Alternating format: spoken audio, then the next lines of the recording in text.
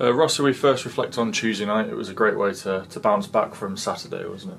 Yeah, massive. I think that's one thing we spoke about on Monday, is we want to have a reaction to that. We knew it was out of character, and it was, I think, you get 3 of those errors kind of over a season, but I think we kind of just got them all in one game, so it kind of punished us a little bit more than usual. So, but no, we wanted to bounce back, and I think we did that expertly.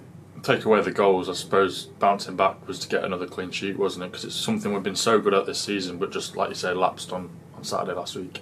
Yeah, definitely. I think, like I said, over this season, we've been brilliant at keeping clean sheets, and we've always Gaffer's always said, like, if we can keep clean sheets, we know the lads at the front will score goals. So I think to get back to keeping clean sheets on Tuesday, and then obviously the lads did the business at the top end of the pitch. 9 clean sheets from 14, you must be proud as a defender, but equally as a wing back playing this season, to get 6 at the other end and be part of the process to create the goals as well. You must be proud of both sides of it. Yeah, massively. I think obviously you're part of both units, so it's kind of you almost think double plaudits. But no, I think the clean sheets is a whole team effort. It starts from the top. Everyone's involved in winning first and second balls. If the lads up front don't win the first balls and it's coming back all the time, it puts under more pressure. So it's a massive team effort. The way the lads press from the front as well is absolutely huge. So and also like I said, Fitzy though, he's pulled us out of trouble quite a few times. Made really big saves at key moments. So it's been really, really good. And we were talking this morning about the record. We want to try and get the record if we can this year. What was noticeable on Tuesday, if the lads misplaced a pass or made a mistake or lost the ball, there was like that bite to get it back from that individual. Is that something that's been drilled into the lads? Yeah, I think Monday we had a really, really good chat as a group of players and staff, and said, look, we need to kind of go back to where we were, and we had a really good session on Monday.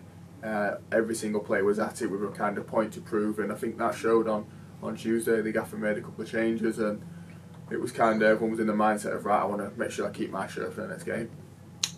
Before the last 3 games, I suppose the criticism from the gaffer was not being ruthless with the chances we create, but I suppose 11 goals in 3 games puts that a little bit to bed, doesn't it?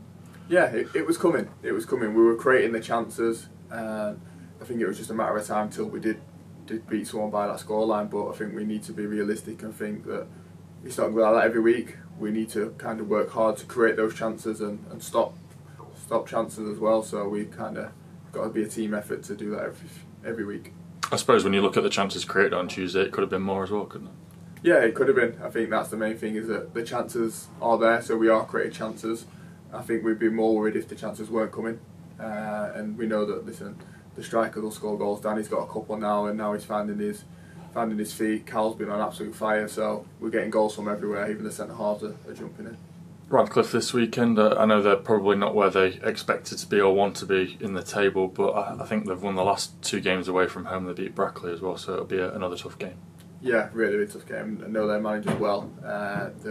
They'll be really up for it. They'll be hard to beat. They'll be strong, aggressive on the front foot.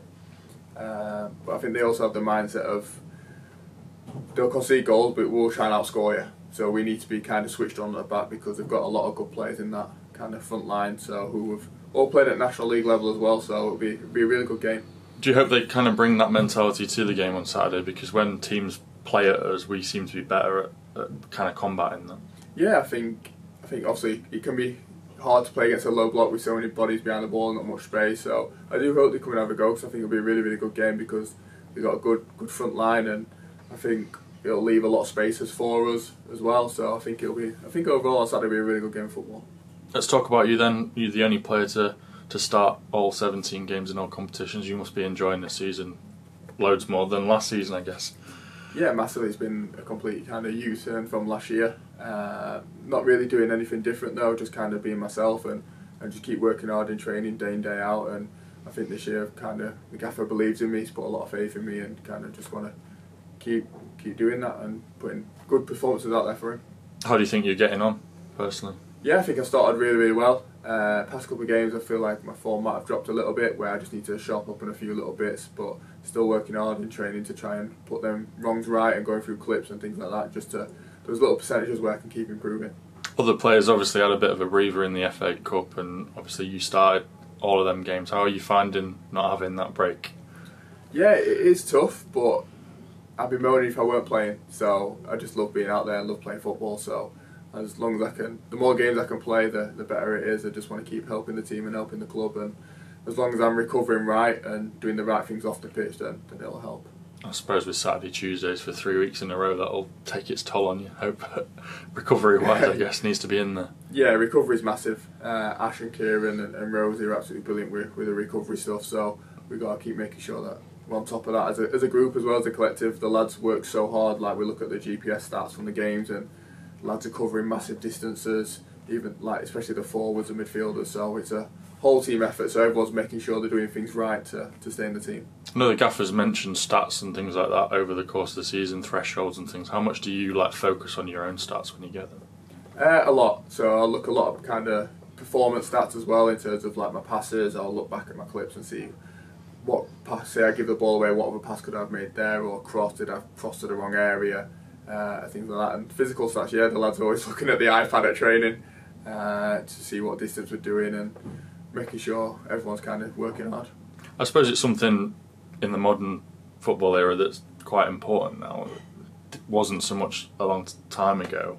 How much do you like link that to your games, the stats, or do you try and aim for certain distances, or how do you kind of process the information you get? I think kind of obviously in training it's a little bit different because the staff will have a target of distance that they want us to cover, especially like on a Tuesday if we have no game. It'll be quite a high distance, high speed running day where I do a lot of sprint work, but kind of in games obviously we're aiming for obviously over about 10k if we can, close to 10k as possible. I think Cal was close to 11 on Tuesday night, so that's kind of what we're looking for. And it's different obviously for different what position you play as well, but I think the staff have it all down and they're the ones you want to talk to about that bit. Just to give a bit of insight, if your like levels distance-wise are down from everybody else, is there a penalty for that, or no? So what will happen is, so say for example the subs who came on the other day, their distance obviously won't be as high as the lads who started, so they've stayed out a little bit extra, do a little bit extra training, so they're not missing out on the distance and keeping the fitness up essentially. And also, obviously, if you don't really get many minutes on a Tuesday, it's normally a training day, so you're kind of missing that. So it gives the lads, keeps them involved, keeps them sharp, keeps them at it. Whereas instead they're not doing the same session as us, it's kind of making sure everyone's together still and they're still getting the same amount as we are. In terms of the league table, back top after a couple of days off top spot, how driven are the lads to make sure that was just the only time we fall off top spot this season? Yeah, I think it's one of them where, yes, we look at it at times, but also we just want to make sure we win every single game. Just every single game going in that mindset of, if we can do our job, then the league will look after itself. So we just got to keep focusing on performances on the pitch, and if we get that right, then the league table shouldn't lie and it'll look after itself. I suppose lads are looking at this block of fixtures thick and fast and think now is the time to really get some points on the board. Yeah, it's a good chance to really put a good run together. We wanted to obviously start well on Saturday, but we haven't. But we've start again on obviously Tuesday night, and it was a good start. So we now got to kick on and these next run of games, and can we put a real good run together like we did at the start? And a lot of them games are home games as well, so it's a real opportunity to really put some points on the board in front of our own supporters. Yeah, massively. I think especially at home, we're massive. We're really, really good at home, and we can play good football. We can dominate possession, and I think a lot of teams fear coming here as well. So we need to kind of use that to our advantage and really put them to the sword. Just finally away from football, November tomorrow. Now the lads are doing Movember, so expecting to see you a bit clean shaven tomorrow. Yeah, so we've had a bit of a discussion. The lads have put a few ideas together, and we wanted to obviously do Movember. I think it's for a very, very good cause. So all the lads will be, quite a few of the lads will be clean shaven. A few different doing it differently, a few moustaches and things like that. Some are going completely clean, and we'll see what happens in a month's time. So we're expecting everyone to look about 12 years old tomorrow morning, I guess? Yeah, so I'll have literally no hair now. I'll be no hair on my chin, hardly any hair on my head, so yeah, it should be good fun. Have you looked at any of the lads that have tried to get a head start on this one? Yeah, I think Max Brogan was saying that he started when he was born and he's still struggling now, so we'll see where he's at the end of the month. I did see Finn starting a bit of a moustache a week ago. You can't have a head start in that one, surely. Yeah, I think Finn's one of them who's struggling as well. I think he's still growing his from last November.